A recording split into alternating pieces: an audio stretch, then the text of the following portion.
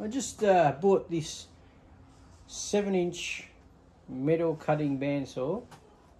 The manufacturer, I'm not sure how to pronounce it. Is it Keika? And I've been looking at a few different bandsaws that are on eBay, and this has got great capacity, comes with a coolant, and you can do angled cuts without having to rotate the workpiece or the actual bandsaw itself. Now the functions I liked about it, and what I did like about this is that apparently it can operate in the vertical position as well as horizontal, and that's what sold me on it. Right, I've basically unboxed it, and I thought I'll show you how it come, and I was quite surprised on how it turned up. I was expecting a lot of assembly, but very little, if any, to assemble. So I'll unveil it now. We'll remove. Basically came in a box like this, had a lid, and it's on a pallet, like a homemade pallet type thing, so you can get a forklift under it. Just move this out. All right, here we are, and ready for the reveal. It had this plastic over it.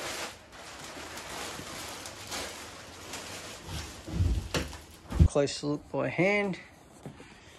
There's the pallet it comes mounted on.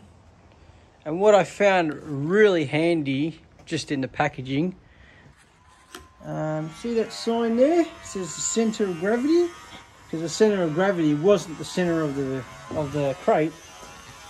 Because it's a bandsaw, it was a little bit over, and because I had it on my trailer, and I backed the trailer into the shed and lifted it with my overhead crane, and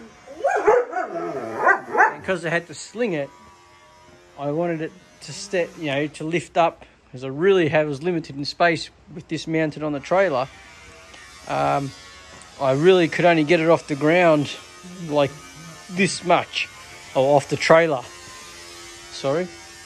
So that center of gravity helped me to know exactly where to put the sling, and made my job so much easier.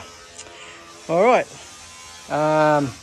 One thing I'm a bit disappointed with is it's not on wheels, but I knew that when I bought it, because I really needed it on wheels, because it's going to go there.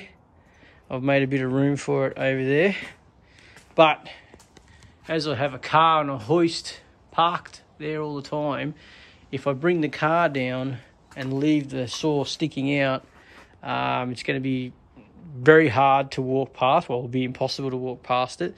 So I need to put this on wheels so that it can swing against the wall to give me some access through here when the car's down. But today, just the first impressions of it, because I haven't seen it in the flesh. They don't have them on display at their shop. Quality-wise, we've got bearing guides, double bearing guides on both sides of the blade. So I haven't used it yet. This is basic. It's still on the pallet, literally. I'm just having a look. I really haven't had a play. I've probably got to read the manual to find out how to move this, because at the moment I've just tried to tilt it up and I can't get it to tilt. It may have some sort of transport lock mechanism on it, but I'll go through the instructions. It also comes with coolant, as you can see there, coolant, and you've got a coolant tank in here. Look, the overall, I don't know what you're getting on the camera, but the overall finish of the machine looks pretty good. Like the paintwork is not flaking. It's quite nice, actually. Quite a good looking machine.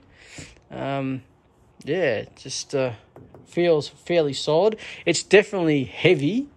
Weighs about 275 kilos, I think. So it's not light. And Look, we even have it. We've got a switch for the coolant tank here. Yeah, it's hydraulically got hydraulic feed, so but it's manually lift up. 240 volts, not 3-phase, which is what I need. Even though my mill over there is 3-phase, and I have a 3-phase conversion system set up for that, but this is going to be on the other side of the shed, and I didn't want to have to be running a cable from one side to the other. And so 240 was the go. It has, I mean, there's the capacity. It's got the capacity for a round at 90 degrees is 7 inch. At 45 degrees round, it's 5 inches. For a rectangular at 90 degrees, 7 by 8 1/4. And at 45, we've got 4 inch and 4 3/4. And this will more than likely fill all my capabilities, apart from the rare occasion when I work on something quite large. And I think you're good up until you cross into the 100 by 100 mark. Trying to cut that on 45, it won't do it. But that's a rare occasion you do something like that. It is variable speed, but it's done by belt. As you can see here, you have your 4 different speeds by changing the belt. Bit of a safety mechanism. I think this is switched, so if the cover is opened, the saw won't operate. I mean, I'm quite impressed because usually when you get these Chinese things, because they've been sitting in a crate for a long time, they got rust spots and everything on it, but I'm not getting anything like that on the machine surfaces. It's actually very good. We've got a quick lock vise, so you basically wind it and boop, lock it. Yeah, I'm not 100% up on all its features. I've got an e-stop up there, start stop up here, rather than, I have seen some of them, they put them in terrible locations. It says after removal of shipping, well, there's the shipping strap there. Okay, so basically it looks like we remove this bolt. Ah, there you go. That's why I can't move it. There's a L bracket or some sort of bracket for shipping there. I just got to remove that and I should be able to move it. This is the stop here for doing multiple cuts the same length. It is quite short. It doesn't really, not very long. But then again, how many multiple cuts of something quite long you do? Yeah, I mean, how long do you make this thing? But I would like to make it so at least it would cut out, you know, to the full width of the machine would be handier. So I might change that rod for a longer one. That's all that would take. We've got a coolant drain down there. Well, there you go. Look, made in China, which they all are. But yeah, the quality seems, but to this point, looks quality is quite good. I'm happy with the way it looks. I mean, it's sitting on this pallet, which is quite soft. I'm getting a little bit of rock, but it seems quite stable. I'm going to have to figure out some way to get this thing on wheels. I was thinking casters, mounting a plate on the bottom to there, and then bolting casters to the plate on the inside. Down here. I use these to bolt a plate to, and have it go to this edge as well. Maybe even weld it to the edge in the inside, and then bolt my casters to a bit of plate there. And that way I can spread the load and have the wheels as far out as possible. I do want swivels because I really need this thing to turn on a dial, because I am running out of room in my workshop.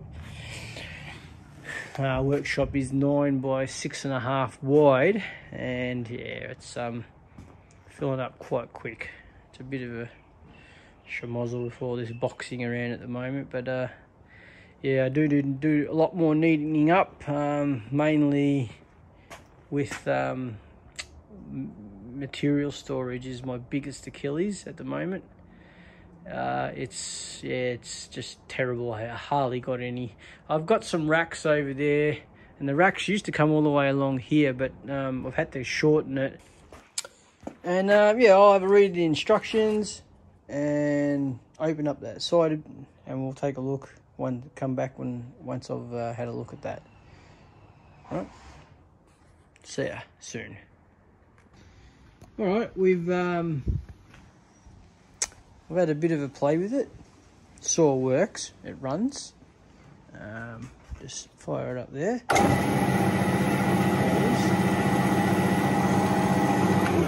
It's not overly loud, and so that's good. It's quite smooth and quiet. The stop position limit switch is this one at the back here. That's activated by that, and it is pretty spot on. I like the fact that there is a step here, so that when material is overhung there and it cuts through, it switches off before it starts digging into here, so you won't see all like the saw digging into here before it cuts off, which I like that idea, because I have seen many that are flat there and you do get that cutting groove there to get it to stop off. Worked out the swivel, which is this one. It's got like a multi-lever, so that, and then the saw just, well, it's on the stop there. It'll go that way, and there's your degree table down there, and you have your stop position there, and it has a fine adjustment screw so you can square it up. I haven't checked if anything's squared up as yet, but the action is, like, though it's tight, it is nice and smooth. It's not yeah, like it's not rubbing on anything badly that I can notice. It's a smooth transition, even though it is on the tight side. It's tight. What else have we discovered? We can go to the vertical position. I had to make a stop here. It has an arm here, with this bolt was actually down there, and it wouldn't let it go to the vertical position. So I've wound that bolt up to basically almost flush with the bottom of this bracket. As you can see, bracket overhangs. And I think that's just to help in the vertical. So now when you push it back, you have to sort of, because it wants to tip now, because you passed the balance point. And now we're in the vertical position. But what I'm a little disappointed with, because even though it has to go lower, because we're on a pallet, but I want to put this on wheels. And I just had a thought, because you can buy these wheels which actually this sits on, and it'll raise and lower it as you need to, and then you can wheel it around, which I may go that direction, and that way I don't have to do any modifications to the base. But yeah, more of that in future when I decide. But just getting back to this in vertical position, yeah, just to use it so you're in line with the blade, because it's so far back from the table, like, yeah, I can't barely reach it. Like, I'm reaching over my full length of my arm straightened out. So that is a bit of an issue for me. And it will become a little bit of a problem. But I have sort of thought of that if I pull this forward and limit, hang on, I've got to turn this valve open so it'll come forward more. If I sort of set it there on that angle, I have a lot more better reach by using it like this. so I don't have to reach as far. So that may be what I have to do, which is why that's there. I have seen a couple of people remove this guide and make a slightly bigger one. That may be what I do, or I go to a full-size table drop on for that. Well, you know, maybe 200 by 200 or something like that. I might do something like that. It all depends on yeah, like when I lower this now, and it goes all the way to the bottom. I'm not sure on what these are here for at the moment. I must say, though, the instructions that come with it are clear and written in very good English and printed in, you know, decent sized text. It basically said to use this in a horizontal position, just lift the thing up. But it didn't actually state that it won't go to the full vertical position unless you adjust this bolt.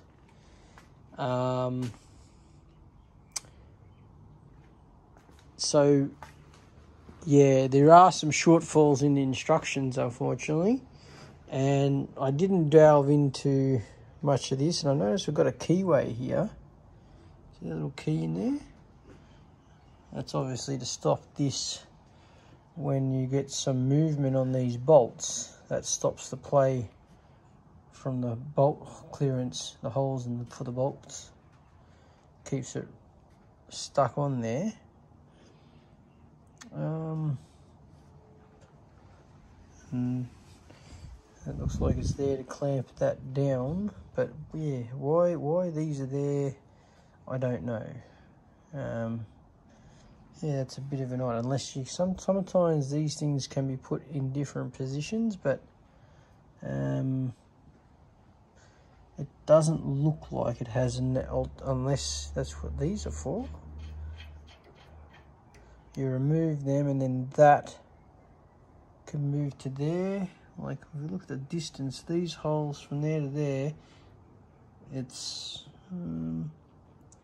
this looks further away, so that isn't going to make it to that hole, and that for that to do that. And I think you'd be running into this anyway. I do know of some that do that. There are also some that will go from this side to this side, but generally that is for ones that will pivot not only in this direction but that direction as well. Mine doesn't seem to. Well, if I take this off, I could pivot it in that direction. Do we have a stop on this side? We have a stop, but that stop is for going in this direction. If I unflip, or if I unlock this and just back it off a touch to flip that up, this, I'll have to lift it up, so we'll lock the cam, lift it up the height of the vise. You can rotate it past that point to get an angle on there, but you wouldn't be able to cut all the way down to here anyway. So that's not doing you any good, and even if you could bring it, which you could as far as there, you're not going to be able to make a cut anyway. Not 100% sure on that yet. I've worked out the guarding, so you take these two off and then that will simply fall down. There is a little slide guard here that you need to remove before you drop that, because I found it out and it chipped the paint when it dropped right there. Not too happy about that, but now I know. It's a little bit of lesson learned now. I haven't taken that off yet, but I will have to look at what I'm cutting and if the speed it's on at the moment, I don't even know what speed it's on at the moment, so I'd have to have a look, find out. I don't know if you can see in here. I'll just grab a little torch. I'll have a quick look in there. There is no other accessories or anything in here. This is your, obviously, your coolant tank. And I am glad to see it's got sort of a strainer there. There is a separate strainer to go in this packet. There it is there for the large pieces. I'm assuming that's going to sit on there like that to stop large bits of debris getting into the tube for a start. And then you have this smaller one here that you can just take out and wash out and then put back in on occasion. Just sort of sits in there. Nothing locks, no locking tabs. Nothing, just sort of sits in there like that. And of course your pump. The pump works, I've tried, but it only operates when you turn the bandsaw on and switches off once it is on. So you'd probably switch it on, wait till the coolant started coming through, and then open the valve for it to start lowering down. Yeah, that's all just sits in there. I found out that this has got a bottom base, which I wasn't expecting, but yeah, having a coolant pump, I thought that might be suspended in here and have a open floor, but it doesn't, which is good.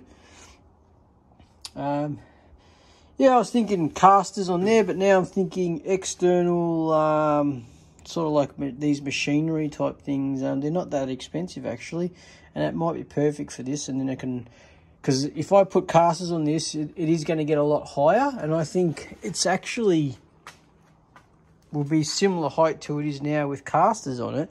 And I'm not a tall man. I'm only 168 centimeters.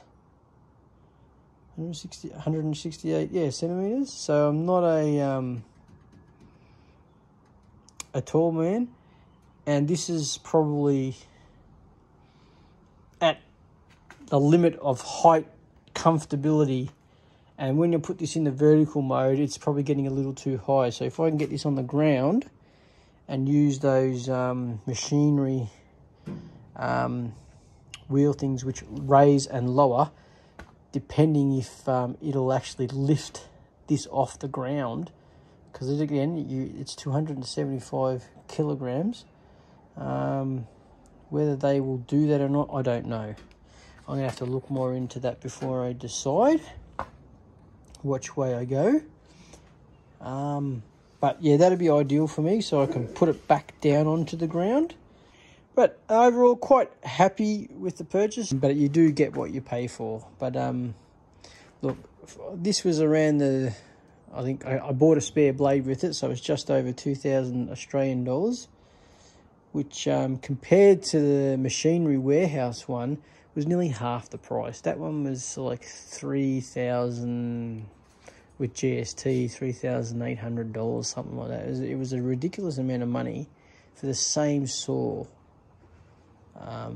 More or less, and so this is part of the reason why I went to this particular, well, I suppose you could say, brand. Okay, now I've had a bit of a play.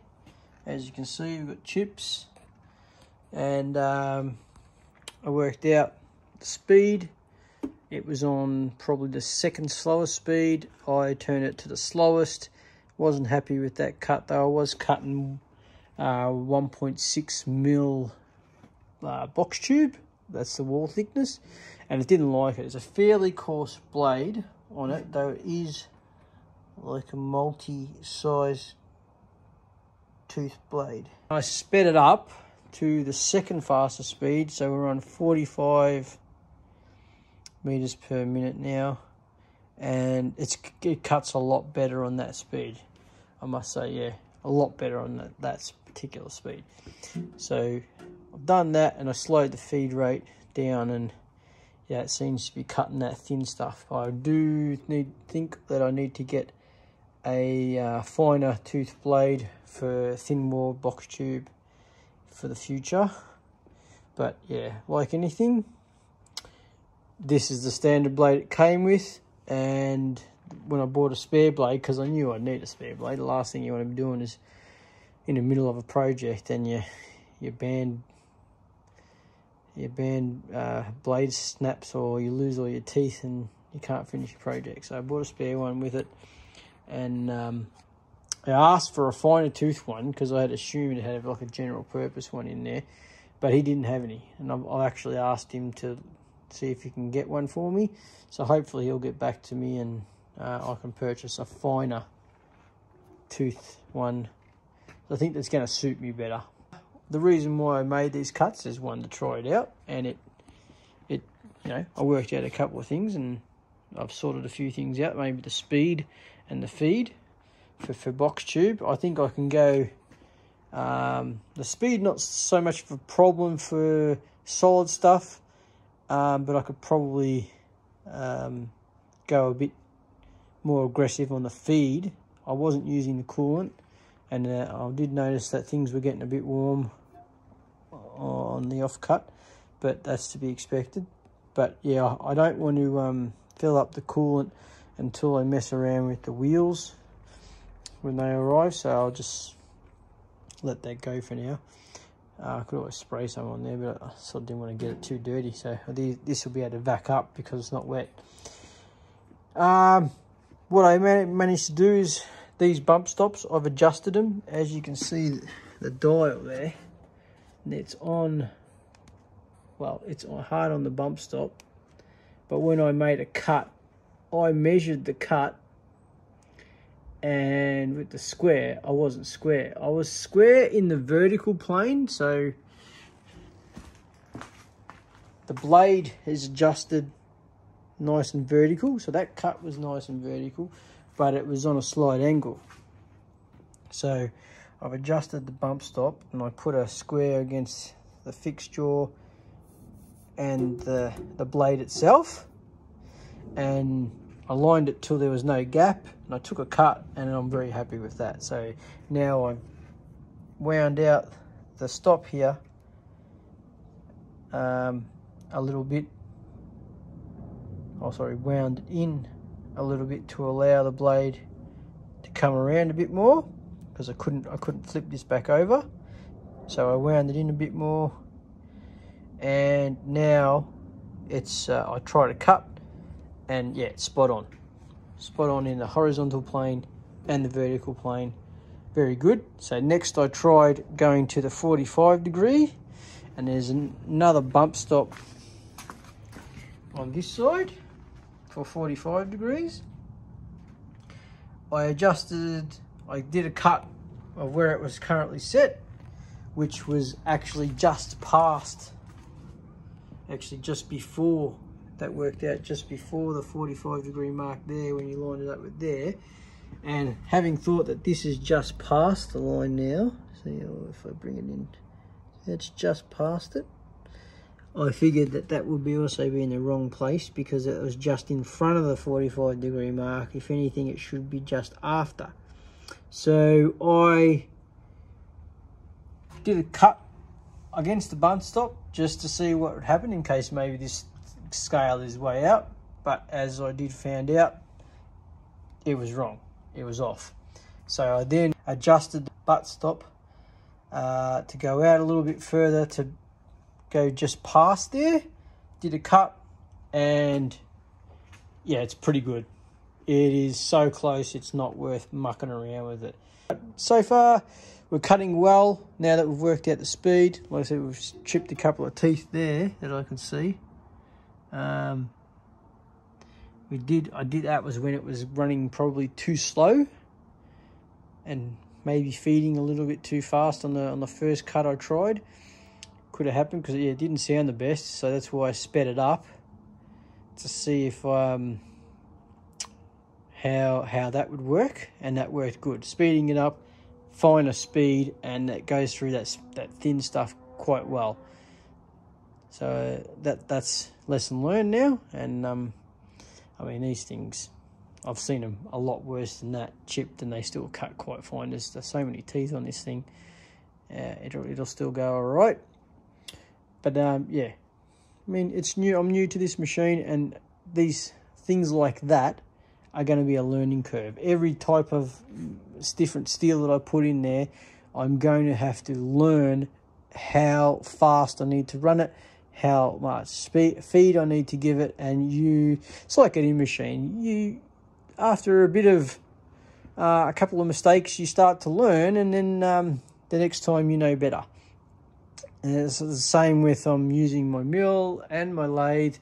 It has its limitations, and there's ways to get around those limitations, and you learn those the more you use the machine, and this will be no different. All right,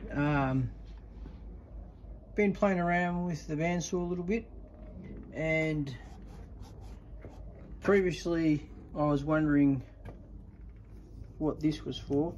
I'm still not sure why it's got a quick release, but it's given me a bit of an idea now. I'm trying to do a job here, and I want to trim. This is a shelf that I'm going to be putting up there, and it's a little too long. I didn't make this. I actually got it from work. They wasn't needed, and I asked, and they said I could have it. And basically, it had a support there, and another support here, and one at the other end, and it was going to be installed around a piece of box tubes that had a notch there. So rather than fill this in because I need to make it shorter, I'm going to cut it off a little bit here because I need to make it shorter, because it comes out to about here. So I only get left with a gap that big, and I just want a little bit more headroom there. So I sort of want to try and keep it back to this pole. So I'm going to cut it down, but I thought rather than use the angle line, because that's like 3mm steel, it's quite thick. Might even be 5mm, because it is quite thick. I think it's 5mm. It's quite thick, and it's bloody heavy. So I thought I might try and fit it in here, and I need 320. But as it stands, the opening with there is not quite that. I'll just wind it back as far as it'll go. That's about as far as I've physically got. And as you put the bandsaw in there, I need 320, so I only got 290, so no go. But what I thought I could do was, if I remove, because I see these extra holes here and I'm wondering what they're for. So I undid that, and I undid this. Okay, and when you look underneath, there's a block, and the block rides in that groove and obviously pushes the jaws forward and backwards. So I thought I could get a little bit extra capacity from it if I use that hole, but if I really need to bring it back down to this hole, and then I get well and truly more than what I need. There's like an extra 60mm of capacity, and I'm not even the last hole. I could go back a bit further. So there you go, right? And it will swivel. And I've sort of worked out, because this front one was really tight, this front bolt was really tight. If I loosen that and then remove this bolt, which is maybe why it's got the handle on it, then it will pivot. But yeah, just another little feature that I didn't know about, and it's coming in handy now, is the extra capacity that I can get from this. Because this is going to be full width, I don't have to worry about pivoting, so I can put that back later. So I'm going to install that now, and then I can cut this 320mm wide plate without having to use an angle grinder to do it. How cool is that? I'm going to get into it. Cheers. Alright, we hit a bit of a snag with the extra capacity I thought I had. Now, in my great wisdom, I forgot I can only cut between these 2 points, and I have, let me just get the tape out here.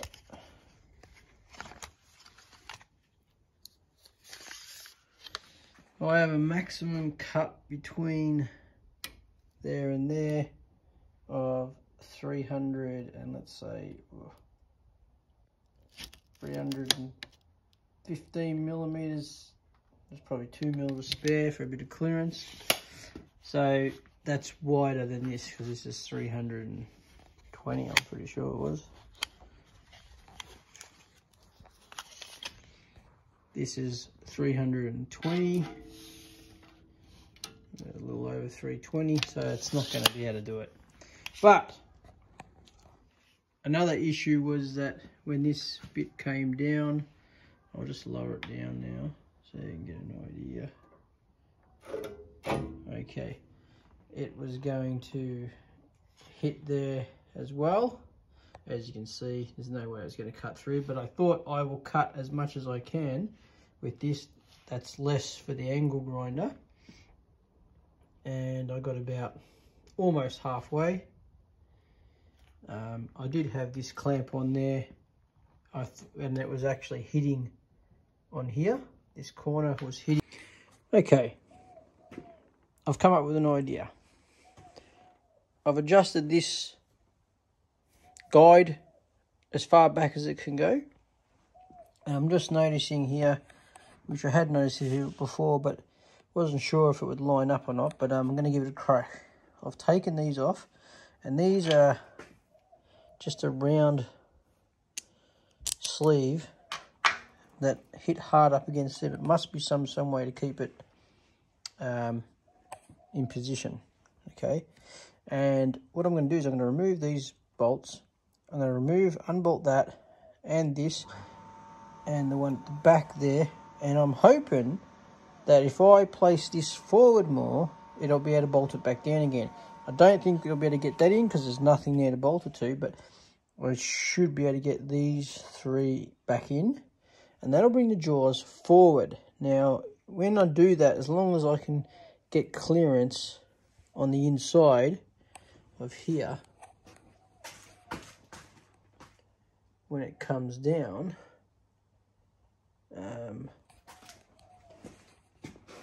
I'll be good. I'll get that extra room there, and I may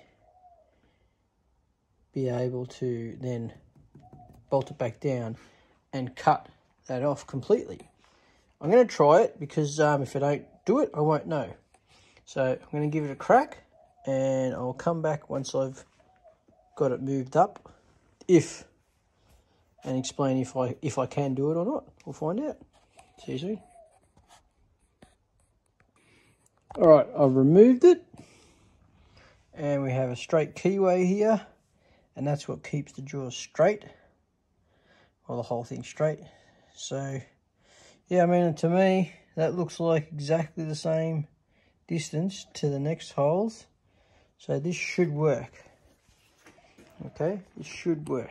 I'm going to set you up on my little tripod, and we'll I'll fit it on.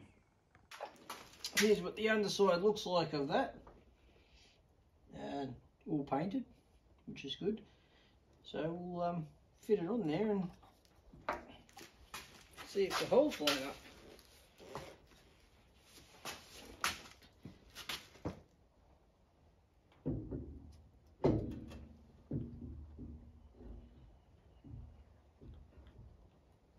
And they do.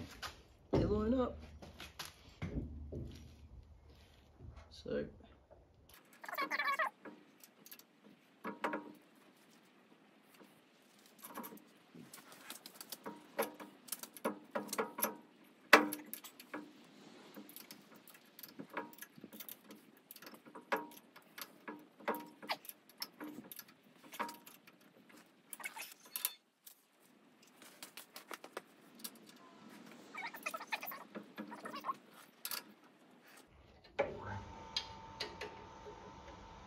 Now, before I go too far, I need to lower this and see if I can clear that.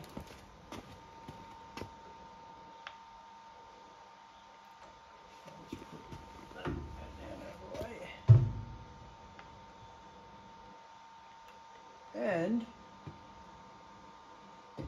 we clear it. So that's capacity I've been missing, obviously. But I've only got from here, and I don't know if that's going to be enough between there and there. Oh, we are just over 320 mil. I've got about 320, let's line up, 322 millimeters. So I think I may just scrape it in. It's going to be, I might have to just finish off the end with it, or if I got a little bit more room here, I could chuck a couple of washers in there, but we'll see how we go. We may just make it. We'll see what happens. So I'm gonna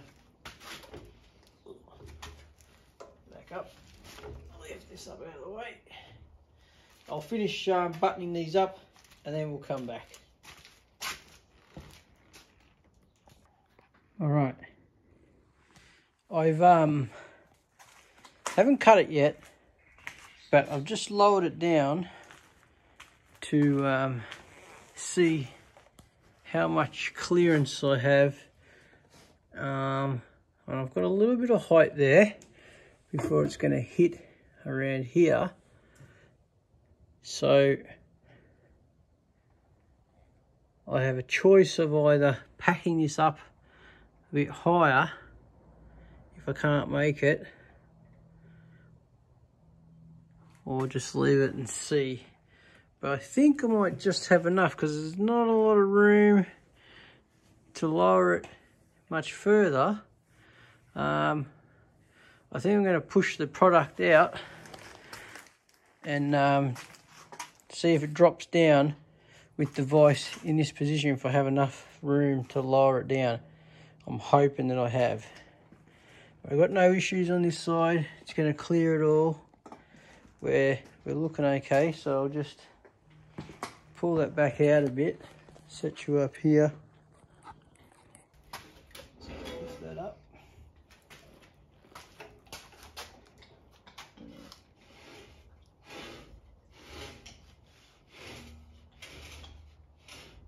Just got to clear that and come in again. And we'll see if we've got the clearance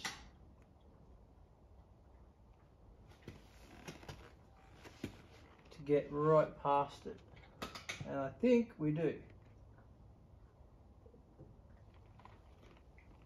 We do.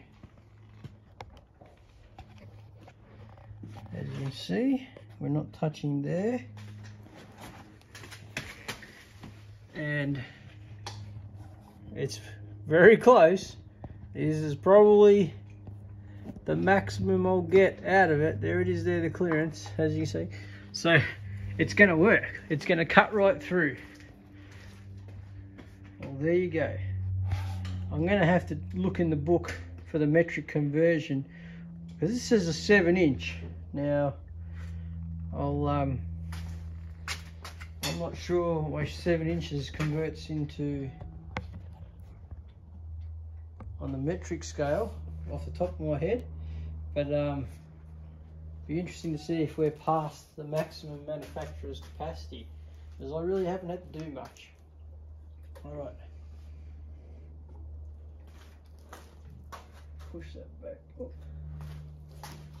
Trying to come back down again.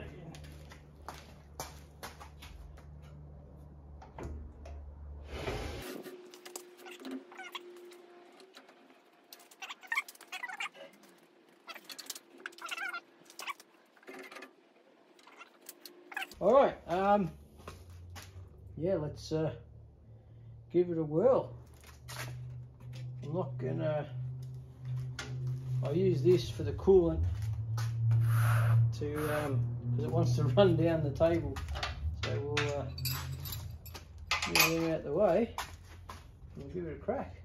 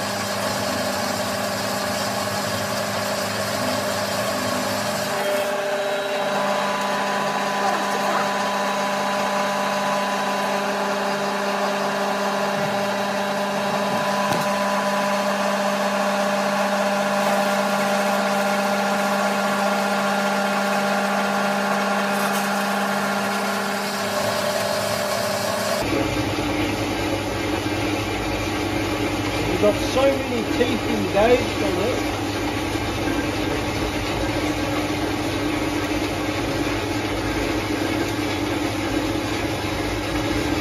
There we go.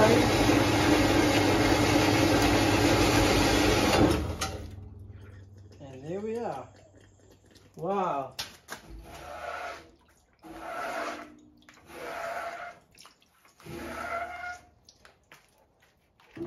Let's lift this up.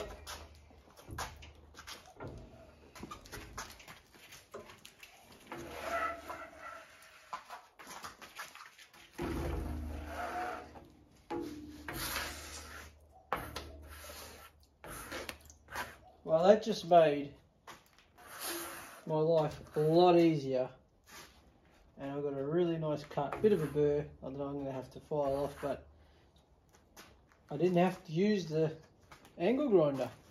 That is just fantastic. Nice, clean cut, little bit of cleanup, and a huge 320mm capacity now. Now, I'm going to look that up, convert it, and then I'm going to check with the capacity of the machine to see if that's actually exceeded it or not.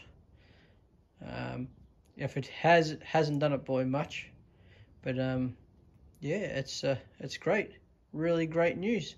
I'm stoked. Cheers.